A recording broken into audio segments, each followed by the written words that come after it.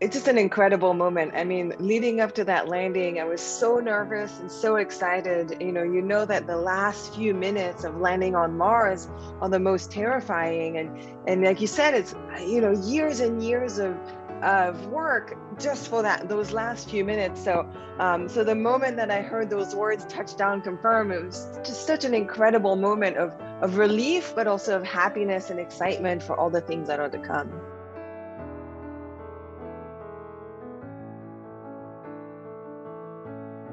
So the helicopter is a technology demonstration mission. So what we're trying to do here, it's sort of separate from the science that Perseverance is doing. What we're trying to do is demonstrate powered flight on another planet. It's going to be really complex, right? Right now, the helicopter is attached to the belly of the rover. It's horizontal. So we have to deploy it, put it vertical, and then drop it on the surface of Mars.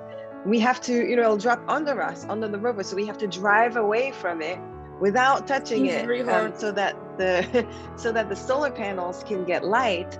And then after that, we have to fly on Mars, right? And so we have to understand, okay, what's the weather on Mars? What time of day do we want to fly? And then we have to control this thing, and everything is automated. So all the flights have to be pre-planned. We want to make sure that we're also in the correct orientation to get nice images of it. So it's just a lot of coordination and a lot of complexity. And of course, we don't know what Mars is going to throw at us, right? So we have to be ready also for things to not look like what we expect them to, and then to react to that.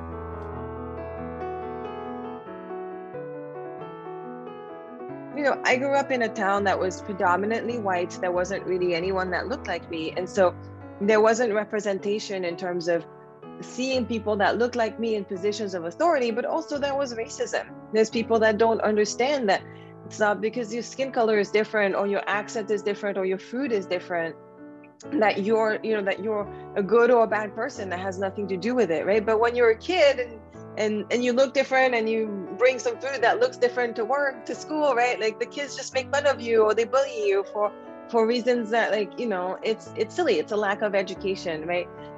But so it's definitely something that I grew up with. I grew up being bullied for who I was, and that was really difficult, especially as a teenager, because you just want to be like everyone else, right? You don't want to be different when you're a teenager. But eventually I was able to turn that something that I thought was a weakness into a strength, right? Because now there is no one that looks like me, and people remember me when I walk in a room because different. I have red hair and I look like this.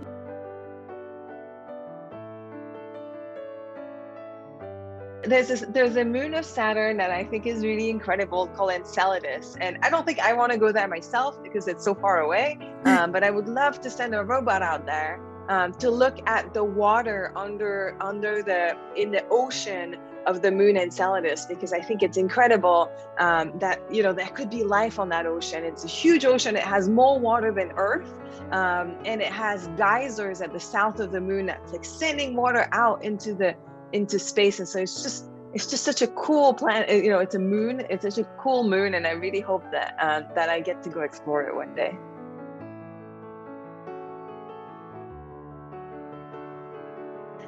I think I would say, don't let anyone tell you no. I think, when I was young, there were so many people, we don't encourage girls to be engineers, or to be scientists, or to be whatever they want to be, right? And I had so many people along the way that told me I wouldn't make it, or that I didn't belong.